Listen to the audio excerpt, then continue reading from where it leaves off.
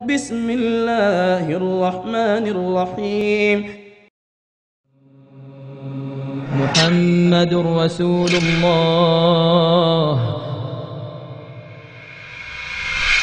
الحمد لله والصلاة والسلام على رسول الله وعلى آله وصحبه ومن والاه. The relevance of the topic that we're going to talk about, I think, is self-evident. In particular, and especially in light of the recent Danish cartoon controversy of 2005. And what I'm going to do before getting to the actual gist of my topic is to give a little bit of a long introduction, talking about miscellaneous issues. The first of these issues, before moving on to the academic side of things, many people mistakenly presume that this is an issue of free speech. That what is at stake is the freedom of speech and the right to say whatever you want to say. But I want to state quite clearly that this is not the case. The issue of insulting the Prophet ﷺ really has absolutely nothing to do with the freedom of speech, even from a Western perspective.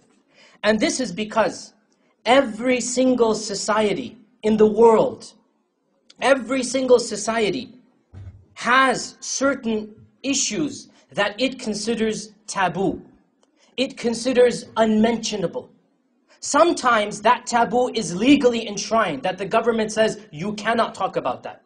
And every single country on the face of this earth has laws directed against certain types of speech, libel, slander, hate speech, etc.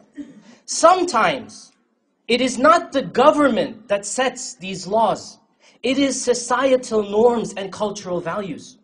Every single society has certain issues that are simply taboo. You don't talk about them. Or if you do, you must pay a price. Maybe not going to jail, but you will pay a social stigma. You will pay a price of your value being lost in society.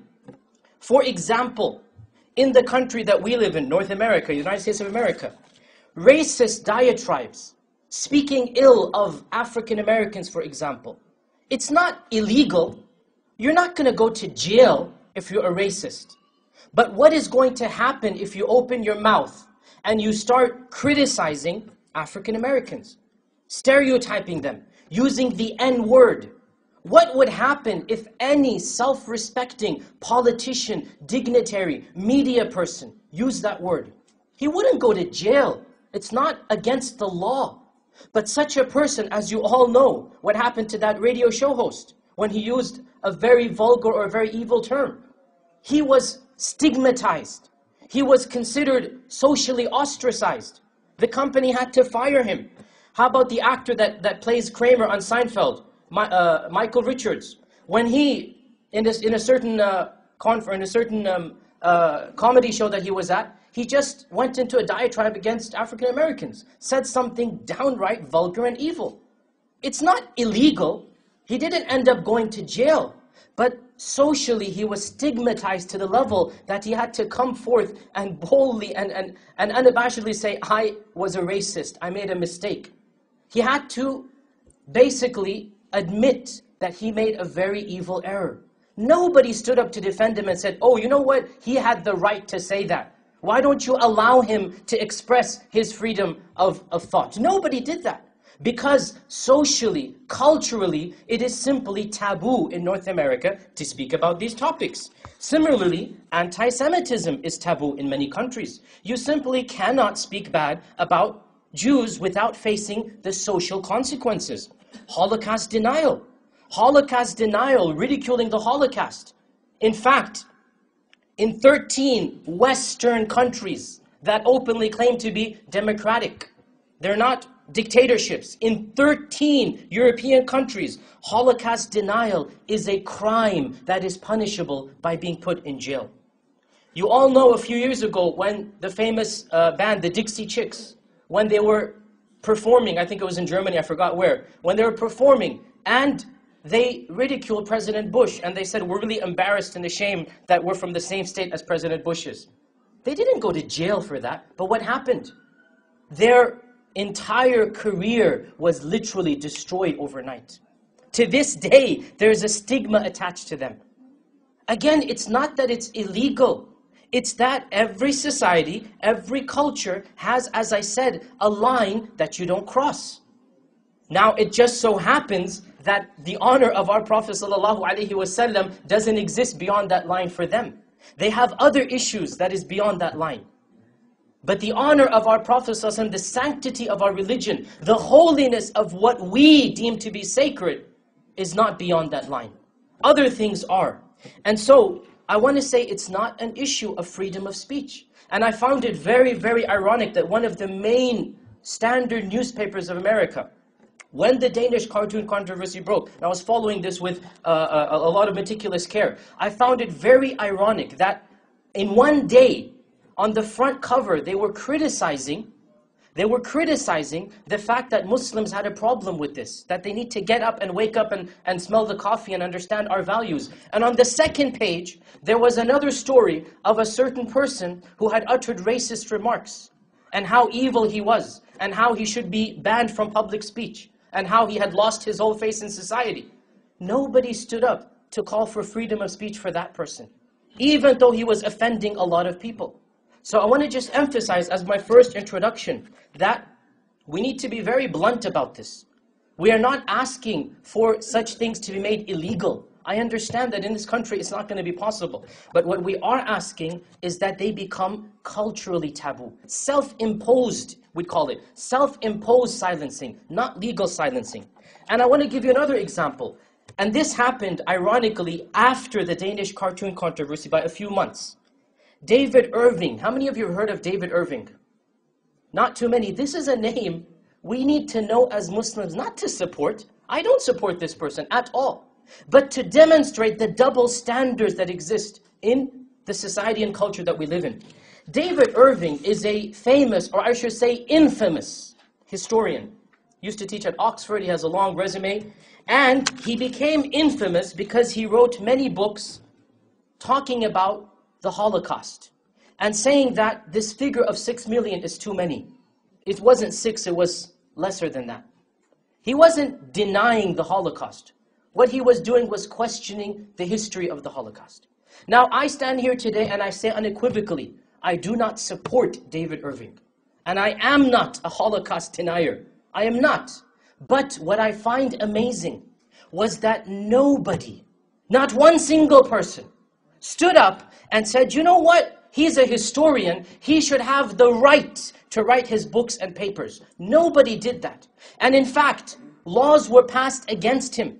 As I said, there are 13 countries that have anti-Holocaust laws, not just to deny, to question the figure 6 million. If somebody says, no, there were in fact 5.5 million, some countries would put you in jail for that. And so it so happened that the Jews of all of these countries took David Irving to court, even though he wasn't living there. And the court all ruled with the Jews of those countries, so much so that when David Irving visited the country of Austria, a democratic, a secular, a Western country, Austria had already passed a law against him. The court case had already been closed and shut. He was guilty. And so as he stood up to deliver his speech in Austria, lo and behold, the police came. He's a British citizen. The police came and arrested him and put him in jail, where he remained for almost 1 year. For what crime? For what crime? For daring to question the figures of the Holocaust. Once again, I state unequivocally, I am not supporting David Irving in what he said. I am not. But what I am questioning, why is it that not a single organization, no major media outlet, from the New York Times to the Washington Post, nothing, stood up and said, hey, look, guys, it's just something he said. Allow him the freedom of speech. Why isn't he allowed to say what he wants to say? He's being put in jail in a foreign country as a British citizen, being jailed in Austria simply because he wrote an academic book about the Holocaust. And he remained in jail for almost 1 year, until finally when he was released, he learned his lesson, and now he's hiding in his house, not saying anything at all. He doesn't want to go back to jail again. Again, we're not supporting somebody like that. Neither are we supporting racists, neither are we supporting anybody of their ilk. But what we are pointing out is something called double standards. Why is it that when we criticize those who make fun of our Prophet ﷺ, we're labeled intolerant, we're labeled backward, we're labeled this and that, and yet all of these people, when they say things that are, in all honesty, less insulting to the people who follow this religion, the Prophet ﷺ, no matter how much, we all, of course, are against the Holocaust, but it's not making fun of Musa alayhi salam, it's not making fun of their Prophet. And no doubt for the Yahud, their Prophet and their God is more sacred to them than any historical event. Similarly for us, our Prophet, our God, our book is more sacred and holy for us than any historical incident. And so this person is put in jail and nobody supports him. Everybody is for the fact that he should be punished. Every single person. So the double standards are quite clear. And I think that if we want to get involved in this area, in this arena, we need to be very aware that every society has its zone, that they feel comfortable poking a few jokes here and there, and then there are self-imposed lines that respectable members of any society simply cannot cross. And if they do cross it, they have to face the consequences, if not legally, at least socially. And I just want to point out before I move on, that 50 years ago or 100 years ago, it was possible to say things about African Americans that you can't say now. It was possible to say things about our theological cousins of the Yahud that you cannot say now. What happened? They worked, they strived, they made it such that those issues become taboo. 100 years ago, what did politicians say about African Americans? Not even 150 years ago. The governor of Alabama, when Martin Luther King was giving his freedom speech 45 years ago, the governor of Alabama was an open racist. Open racist. Nobody can do that anymore. Why? Because the African Americans worked hard. They made sure that these issues become culturally taboo, even if they're legally permissible. The same applies to the Jews. 100 years ago, 50 years ago, Henry Ford said some things about the Jews that are considered very anti-Semitic. And he published books and magazines about them. This is 50, 60 years ago. Look what happened to him, hardly anything. Because the time was different. What did the Jews do? What did the Yahud do? They fought, they strove, they educated the people, and they made these issues culturally taboo. So we as Muslims need to do the same thing. We're not asking for laws to be passed. At least I am not. Because I understand the freedom of speech as it works in this country. You're not going to get any laws passed. What we are asking is cultural sensitivity. Be that as the case is, the question arises, what do we do in the light of such harsh attacks? I think that every one of us sitting here today, I think that we all understand that reacting emotionally is not just un-Islamic, it's counterproductive. I think that none of us here justifies what happened in the wake of the Danish cartoon controversy in Pakistan, in Lebanon, in Syria. I think none of us justifies that. We all know bombing a McDonald's, no matter how bad their fries are, you don't have to go bomb them. You know, we all understand that burning the Danish embassy down is not going to get you anywhere. So I'm not going to talk about that because we all, in this room, we're all on the same wavelength. That is too extreme, that is ridiculous, that is counterproductive. The issue comes about economic boycott, and that is something can be discussed, but that's not, again, the point of this particular panel session. I'm ambivalent about this. I know that many Middle Eastern countries boycotted Danish products. They said that it had an impact. Again, that's another topic that we need to think about. The issue of reacting in the media, these are all areas that need to be discussed. But that's not the discussion of this panel. The discussion of this panel is the academic response. There are multifaceted responses. Please be aware of that. What we're talking about right now, in the next 45 minutes or so, is the academic response. So I'd like to begin by Islamically contextualizing such attacks. And these attacks, by the way, are called ad hominem attacks. Ad hominem means you're attacking the messenger instead of the message. You're attacking the persona rather than what he says. These types of attacks, realize, my fellow Muslim brothers and sisters, that this is the general trend of all the prophets before our Prophet ﷺ, and including our Prophet ﷺ. That they were rejected, they were ridiculed, they were mocked, they were made fun of by their own peoples before other peoples. The famous story in Surah Yasin, which all of you know, when the person is killed by his own people. And he says, Ya hasratan ala al-ibad, ma ya'tihim min rasulin illa kanu bihi yastahzi'un. Oh woe to these servants of God. Why is it that every time a messenger comes to them, they have to ridicule and mock him? Ma ya'tihim min rasul. Never does a prophet come, except that they end up yastahzi'un, making fun of him, cracking jokes at him, mocking him. In other verses in the Quran, Allah subhanahu wa ta'ala consoles our Prophet sallallahu alaihi wasallam by telling him that many were the prophets that came before you, and all of them were ridiculed and mocked. In many verses, including Surah Al-An'am verse 10, Surah 13 verse 32, Surah 21 verse 41, Allah subhanahu wa ta'ala consoles our Prophet sallallahu alaihi wasallam. وَلَقَدْ أَرْسَلْنَا رُسُلًا مِّن قَبْلِكَ. We have sent many prophets before you. Many were the men that came before you. And what happened to them? Istuhzi'a. They were mocked and ridiculed.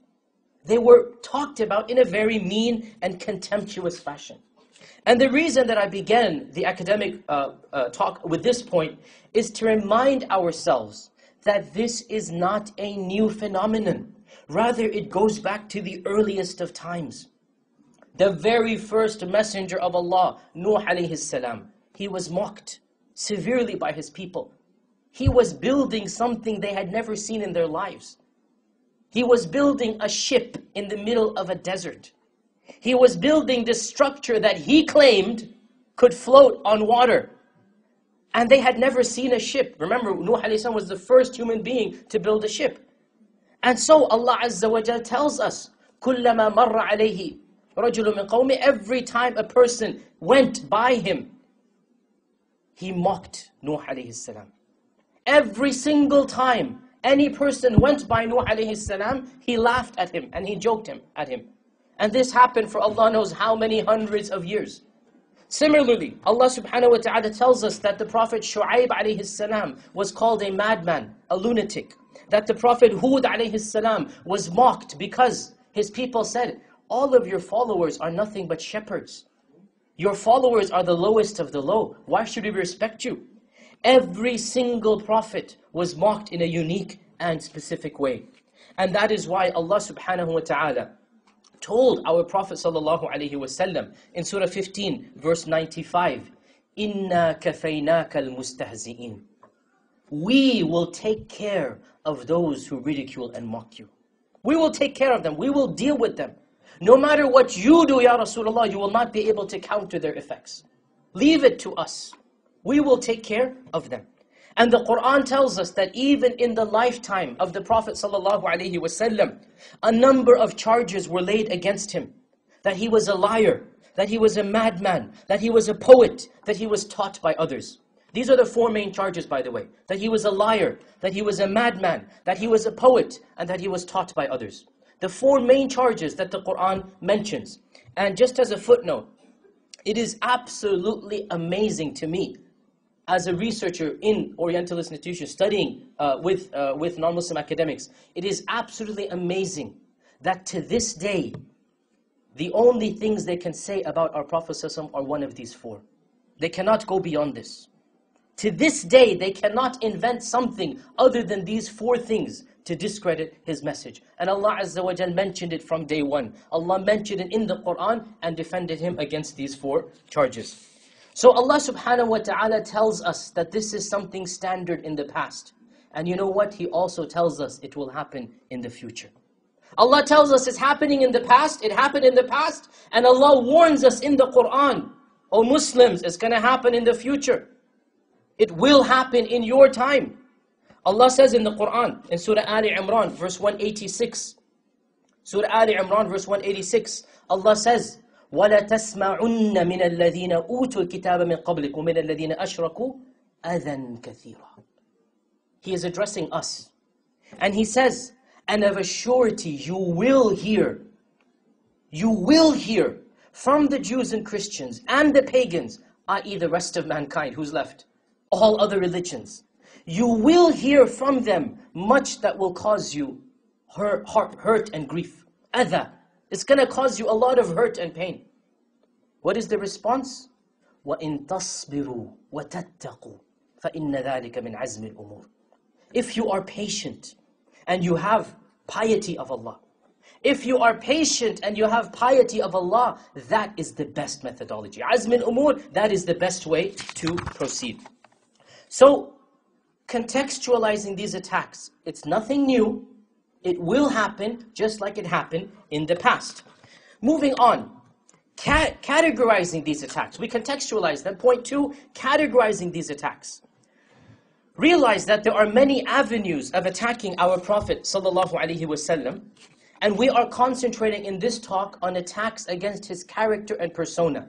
There are other ways of attacking Islam, to attack the Quran, to attack theology, to attack Sharia. All of them have their own defense. In this panel, we're concentrating on attacks to the persona, to the nature, to the character of our Prophet ﷺ. Such attacks can generally be characterized in one of 3 categories. The first of these categories, number 1, outright lies. Sheer fabrications. Absolutely no historical basis whatsoever. And there are many examples of this. For example, the charge that the Prophet ﷺ suffered from epilepsy, that he would go into seizures and fits when the wahi came down. This is utter fabrication that was started in the Middle Ages by the Spanish Christians. Another example, that the Prophet ﷺ died in the year 666 of the Christian era. And this was propounded by, amongst other people, Peter the Venerable, the abbot of Cluny, who was very active in spreading false information about Islam, and the first person to think of translating the Quran into a Western language. Peter the Venerable was the first person to find others to translate the Quran into Latin, not to defend it, not to give da'wah, but to critique it. And of the things that he spread is that the Prophet ﷺ died in the year 666. What is this got to do with anything? Who can tell me? What is 666? The number of the beast. And so he claimed that the Prophet ﷺ was the Antichrist. Another outright lie, which was very common in much of the Middle Ages, is that the Muslims worship the Prophet ﷺ, that his name is not Muhammad but Mahund. And in fact, in many books written, even by famous English and British writers in the 13th, 14th century, we find that the Prophet ﷺ is referred to as Mahund, because Mahund is the name of a devil. And so they distort in Christian theology. So they distort the name of Muhammad ﷺ and they say his name is Mahund. Another outright lie, which has become so common, it is now an expression in the English language, which people use to this day. That expression is, if the mountain does not come to Muhammad, Muhammad will go to the mountain. This is a common expression, meaning that if the situation doesn't work out the way I wanted, I will adapt to the situation. That's an expression now. What is the basis of this expression? There is a lie that was fabricated first by the famous Francis Bacon, the famous British author who wrote in 1625, where basically he said that the Prophet ﷺ challenged the Quraysh that the mountain will come to him. And so he issued the challenge and the mountain didn't move. And so the Quraysh began to ridicule and mock him. And so he said, very well, if the mountain will not come to me, I will go to the mountain and beat the challenge in that way. Of course, this is a sheer fabrication. No such story ever happened. But it has become legendary in many books until, as I said, it is an expression in the English language. So the first category, outright lies. And this category was very common in the Middle Ages, in the 17th, 18th century, but with the advent of the modern universities, with the advent of more interaction with Muslims, these types of lies are getting rarer and rarer. And for those of you who are interested, there's a very interesting book by Minow Reeves, M-I-N-O-U-R-E-E-V-E-S, called Muhammad in Europe, 1,000 Years of Western Myth-Making. Muhammad in Europe, ﷺ, 1,000 Years of Western Myth-Making, published by the NYU Press in 2003, and it gives you a lot of these lies. The second category of attacks are distorted truths. They are not lies, but something is factual, and then certain elements are read in, certain things are added, certain flavors are put in, which twist the entire thing around. And realize that there is always a negative way of representing the same fact. The glass is half empty or half full. Both are true. How do you want to look at it? And the best example of this in our own sources is that of the woman who came to complain about her husband to the Prophet ﷺ. Famous story, famous hadith in Sahih Bukhari. The woman comes and complains and she says, Ya Rasulullah, my husband beats me when I pray. He forces me to break my fast, doesn't allow me to fast, and he misses Fajr regularly. So the Prophet ﷺ called the husband. He didn't just base his verdict on what the wife said. Actually, if the husband is just like that, it's like, A'udhu Billah, it's like doing kufr. I mean, he doesn't want his wife to pray or fast, just to pray Fajr himself. So the Prophet ﷺ called the man. And the man said, Ya Rasulullah, I am a young man, I come home from the fields and my wife is standing in prayer. I want the dinner to be ready, I want this and that there. So I tell her to shorten the prayer. And she's fasting every single day. And I would like to be a husband to her on these days. And she doesn't have to fast nafil fast, she can fast in Ramadan. So that's why I don't want her to pray long. I don't want her to do extra nafil fasts. And so the Prophet ﷺ said, yes, okay, nafil fasts are your husband's right. He can let you fast and he can prevent you from fasting. And you don't have to pray Surah Al-Baqarah in your salah. You can read Surah Al-Ikhlas as well. No big deal. So the Prophet ﷺ sided with the husband. The third issue of Fajr. The husband said, Ya Rasulullah, we are a family known for having a sleep problem. In other words, I try to wake up, but it's something we are known that we don't wake up except with great difficulty. And so the Prophet ﷺ said, if you really overslept Fajr, pray as soon as you wake up. In other words, if it's something you try to wake up and... So basically, the Prophet ﷺ sided with the husband in all three issues. Now the question arises, did the wife lie? The response is no. The wife was truthful. The wife was absolutely truthful, but it is a matter of perspective. And so, similarly, if this can happen with good Muslim couples, as we all know who are married here, definitely happens all the time. If this can happen with good Muslim couples, how about when somebody doesn't have iman and they read into the seerah? Of course they will distort. Of course they will change and twist. Not that they're going to lie. They will simply look at it in a twisted angle. And there are once again many examples here. For example, it is a common claim that the Prophet ﷺ in the early Medinan phase resorted to highway robbery. That he would stand on the road or basically hide himself with the Sahaba on the road, and every time a caravan went, he would just attack and rob them and take their goods and belongings. Now, initial response, A'udhu Billah, this is totally false. But you go and you look up and you find out, no, it's not totally false. It's just distorted. The Prophet ﷺ and the Sahaba never attacked caravans unconditionally. They attacked the Quraysh. There's a big difference. There's a big difference to say that he used to attack caravans all over Arabia and he used to attack the Quraysh. The Quraysh, yes, definitely. The Sahaba would definitely find out where they're heading and attack their caravans. Why? Because of 13 years of oppression, because of being expelled from their own countries and lands, because of confiscating their property. The Quraysh expelled the Muslims, took over all their money. The Sahaba had no money when they left for Medina, the Muhajirun. These people wronged us. We have the right to do this back to them only. The Sahaba never attacked caravans of other tribes. Only the Quraysh. So it's a factual statement that has been distorted. Another example, that the Prophet ﷺ orchestrated a mini Holocaust of the Jews of Medina, specifically the Banu Qurayza. Once again, yes indeed, it is true that these Jews of the Banu Qurayza were executed. But nobody gives you the details. Why? They were accused of treason. They were accused in the battle of the Ahzab, the battle of the trench, of trying to plot within the city to overthrow the Muslims. That is treason when they're surrounded by 10,000 of the Quraysh, 10,000 of the pagan armies. And within Medina, all of a sudden, the Banu Qurayza revolts. And the Banu Qurayza tries to instigate a fifth column. And they almost succeeded if Allah Azza wa Jal had not shown their plot.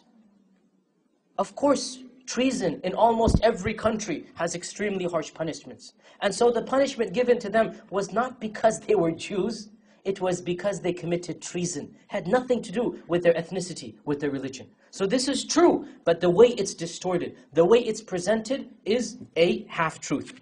Likewise, the claim that the Prophet ﷺ was initially very fond of the Christians and Jews, but later on scorned them. Factually, this is true. Initially, the Prophet ﷺ was fond of the Christians or Jews, but why? Because he was hoping that because they are people of the book, they would recognize him as a prophet. And so he was optimistic that these people will follow me. Instead, when they tried to kill him, on more than 3 occasions, the Yahud tried to kill him.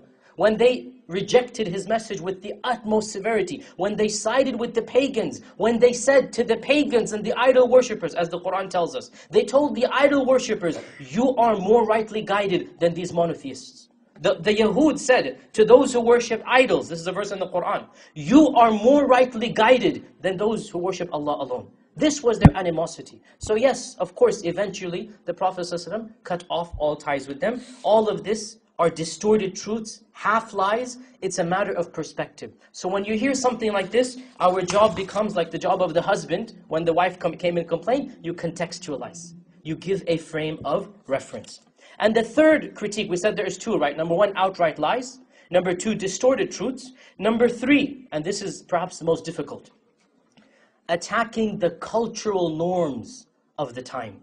Attacking societal values that might have been acceptable in 7th century Arabia, but are not acceptable in 21st century America. And this is really the most difficult, type of critique to defend, because the average human being is not an expert in sociology, in history, in ethics. The average human being simply thinks the cultural norms of his or her civilization are the correct cultural norms and values. And they don't realize that cultural norms and values change from time to place. The values of post-Victorian England are radically different than the values of 21st century America. The sexual mores of America 200 years ago radically differ from the sexual mores of the 21st century America. These things change. And so 7th century Arabia had its own issues, which were considered permissible by Muslims and non-Muslims back then. The most classic example, slavery. The Quran, no doubt, gave a lot of rulings for slavery. But let's be honest, it didn't come and totally ban it. It did ban alcohol. It banned many things, but it didn't banish slavery. It merely gave conditions. Now, in my humble opinion, the word slavery in the English language cannot be used in a positive sentence. And the Arabic concept of riqqa, of servitude, of slavery, is radically different than the Western concept of slavery. And so I think we are fighting a losing battle if we go into this tangent and try to defend it, for example. We just gloss it over and say that was something that happened in the past. Islam doesn't require slaves to exist. It's not a necessary condition. So these are cultural values. Another thing which we don't have time to talk about, but is definitely something very important, marrying Aisha at a young age, at the age of 9, for example. Okay, and I firmly believe, by the way, that Aisha radiallahu anha was 9 years old. I know that there are other opinions out there, and there's people trying to say that she was 18, 19. I think that historically speaking, it's quite clear that she was 9 years old. And if we open this door of trying to change our history, we're getting into other problems, which I might talk about in question answer. In any case, the fact that the Prophet married Aisha at the age of 9, none of the enemies of Islam found this problematic. Abu Jahl, Abu Talib, if there was a lot, none of the enemies of Islam found this problematic. It was culturally acceptable. Just like 200, 300 years ago, it was absolutely acceptable for a 14-year-old girl to get married. Romeo and Juliet, do you know how old Juliet is in the play? She's 14 years old. Romeo is 15. This is in Shakespeare's time.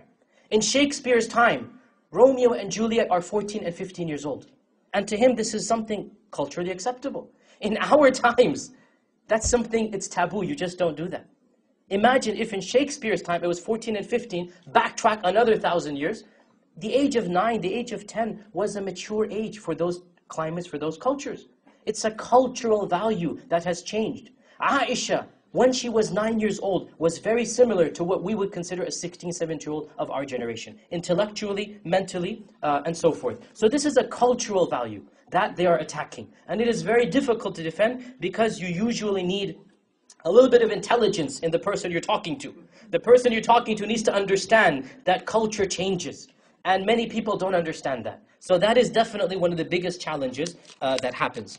I wanted to conclude, these are the 3 primary modes of attack. I wanted to conclude by giving some examples, some lengthy examples. We only have 10 minutes, I'll try to summarize them. The first example And by the way, I've given 3 tactics. I'm not being exclusive. These are the primary 3 tactics. Also, most of the time, an attack against the honor of our Prophet ﷺ is a combination of these 3. It's not that only one is used. A story is invented, bits of fabrication, bits of distorted truths, bits of cultural values, and then presented. And so an example of this, one example, in a little bit of detail. The story of Zainab binti Jahsh and the Prophet ﷺ's marriage to Zainab. Now, Zainab bint Jahsh was the cousin of the Prophet ﷺ, and she was married to Zayd. And Zayd, radiallahu anhu, was the adopted son of the Prophet ﷺ. As you all know, he had adopted Zayd. And so he was called Zayd ibn Muhammad. And just like in our culture, American culture, adopted children and biological children are considered the same. Morally, I'm saying. Morally. If you try to say, no, there's a difference, morally society will say, oh, you're being so mean, you're being so unfair. Cultural values, once again. Islamically, in the beginning period of Islam, it was the same. Adopted children, biological children are the same. And so when the Prophet ﷺ adopted Zayd, his name became Zayd ibn Muhammad. And the wife of Zayd, i.e. Zainab, became the daughter-in-law of the Prophet ﷺ. And as you all know, daughter-in-laws are permanent mahram. Even if the marriage breaks between the son and the wife, the father-in-law always remains a mahram. This is a strange thing, subhanAllah. The husband becomes a non-mahram after the divorce. The husband becomes a non-mahram because after the divorce is over. But the father-in-law remains a mahram forever. So, in this case, when Zayd and Zainab were married, the Prophet ﷺ eventually ended up marrying Zainab. What is the Orientalist version? The Orientalists all agree. There is pretty much ijma', unanimous consensus amongst them, that the version of events goes as follows. The Prophet ﷺ allegedly fell in love with Zainab. He went to visit her in her house, and she opened the door, and she was wearing clothes that typically she would wear when she's sleeping. In other words, not fully dressed up. And that the Prophet ﷺ saw her beauty and was impressed by that and fell in love with her. And when Zayd heard about this, then he divorced his wife so that the Prophet ﷺ could marry her. And Allah Azza wa Jal conveniently revealed, according to them, verses that talk about adopted children are not real children and you can marry their wives. This is the non-Muslim version of events. That the Prophet ﷺ, a'udhu billah, saw Zainab dressed inappropriately, fell in love with her at first sight, and wanted to marry her. So he concocted these verses to say that adopted children are not biological children.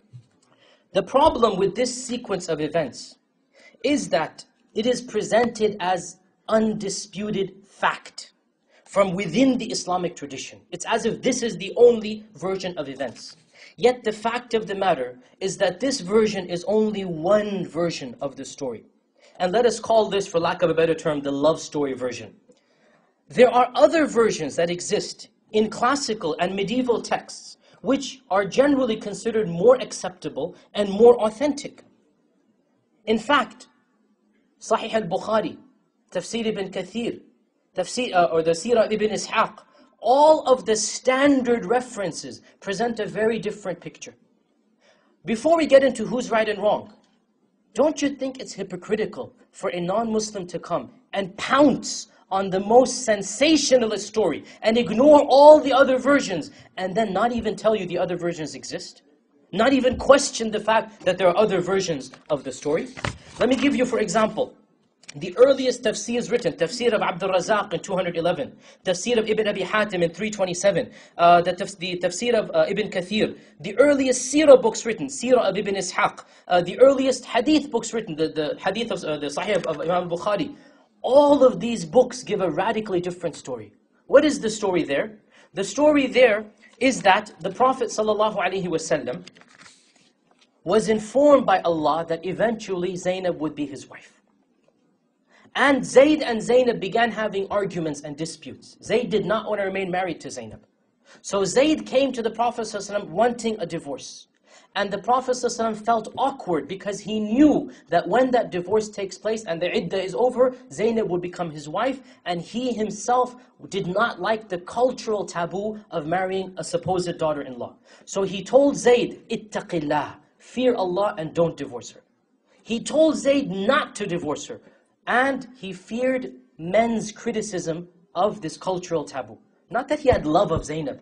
Rather, he was embarrassed at marrying a supposed daughter-in-law. So he wanted to stall it. Zayd wanted a divorce. This is the version of Sahih Bukhari. And the Prophet says, no, you stay with her. Don't divorce her. And Allah Azza wa Jalla then revealed verses in Surah Ahzab. Why were you scared of the people? The Prophet says, this is a verse in the Quran. Why were you scared of the people? وَتَخْشَى النَّاسِ. It is more befitting that you are scared of Allah. Shouldn't be embarrassed at the people's statements. There is no love story in Sahih Bukhari, in Ibn Kathir, and all of these books. The question arises, where does this love story exist? Response, again we're getting a little bit academic here, but it exists in a tafsir called Tafsir Muqatil ibn Sulaiman. And Muqatil ibn Sulaiman, by unanimous consensus, is not a scholar. He's not a historian. He is a storyteller. He is a storyteller. In other words, he's a tabloid paper. He's not the New York Times. Literally, he's a tabloid paper. So the Orientalists, imagine, and I said this at an academic conference when I was defending the story in a certain context. I said, imagine walking into a bookstore, walking into a supermarket, and ignoring the New York Times, ignoring, the Washington Post, ignoring every single reputable, the Times Magazine, Newsweek, and getting your news from the Daily Inquirer, for example. This is the equivalent of what these people are doing. They ignore every single authentic, legitimate book, and they go to the most obscure references. How many of you have even heard of Tafsir Muqatil ibn Sulaiman? Yes, it exists. It's not a fabrication. Meaning the book is not a fabrication. What's inside it might be. But the book itself, it exists. How many of you are aware of it? Nobody. But these guys hunt down these stories, extract them, and popularize them. So this is one example. There are many other examples as well, which we don't have time to get into. Just one sentence about the second incident is that of the satanic verses, the infamous satanic verses. Firstly, even the name satanic verses, it is a Western invention. It is not found in the Islamic sources by this name. The name in Islamic sources is Qissat al-Gharaniq, or the story of the birds. And Sir William Muir, who's one of our famous Scottish Orientalists, died in 1905. He was the first person to give it the name Satanic Verses. And he popularized it, and it is now considered a fact in non-Muslim circles. To dare deny this fact, it's considered to be you're just being an overzealous Muslim. You're not academically fair. They've already made up their minds about it, even though, once again, this story is not found in any of the famous books of hadith. It's not found in any of the reputable sources of our history. It's found in obscure works. And it is now considered to be a complete fact. And I've talked about this in more detail in a CD of mine. I don't have time to discuss it now. In conclusion, and to summarize before I hand it over to my dear and esteemed mentor and friend, Sheikh Yasir Qadhi, the key points that I'd like to leave you with are three. Firstly, there is a general trend in the history of not just our ummah, of all ummahs, that prophets and righteous men are ridiculed in one way or another. And it is psychologically gratifying for those who reject the message to reject it based upon rejecting the messenger rather than the message. When you cannot attack the message, you begin to attack the messenger. It is something that is intellectually easy, psychologically gratifying, and to be honest, intellectuals don't use this attack. You deal with the message. La ilaha illallah, Jannah, Tawheed, Akhirah, Nar. This is what you deal with. But to attack the messenger instead of the message is a tactic that has always been used by the riffraff, by the people, by the masses. It's nothing new. So realize this. Secondly, the general rule of the Quran is that we respond to such vitriolic attacks with kindness and intelligence and piety. This is the general rule. We respond by showing we are the better of the two. We respond like Allah Azza wa Jal says, وَجَادِلْهُمْ بِالَّتِي هِيَ أَحْسَنُ. Argue with them in the best manner. And if you cannot respond with nobility, then my advice is do not respond, period. If you cannot respond with nobility and akhlaq, then do not respond. And that is exactly what Allah Azza wa Jalla says when the average Muslim is offended, when the person comes and tries to ridicule him. وَإِذَا خَاطَبَهُمُ الْجَاهِلُونَ قَالُوا سَلَامًا.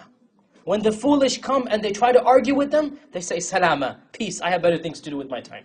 If you cannot respond academically, intellectually, if you cannot respond with akhlaq and manners, don't respond. Just say, Salama. And console yourself with the fact that when you hear these things, your blood boils indeed. But it wasn't just your blood that was boiling. The Prophet ﷺ, do you not think he was affected? Do you not think he was affected by what people said? Allah said in the Quran to him, Surah Al-Hijr, verses 97 to 100, وَلَقَدْ نَعْلَمُ أَنَّكَ يَضِيقُ صَدْرُكَ بِمَا يَقُولُونَ. We know that your heart is constricted because of what they say. The Prophet ﷺ, he felt narrow, he felt a constriction in his heart. What was their response? فَسَبِّحْ بِحَمْدِ رَبِّكَ وَكُمْ مِنَ السَّاجِدِينَ. Praise your Lord and prostrate to Him. Get involved in the worship of Allah. وَعْبُدْ رَبَّكَ حَتَّى يَأْتِيَكَ الْيَقِينَ.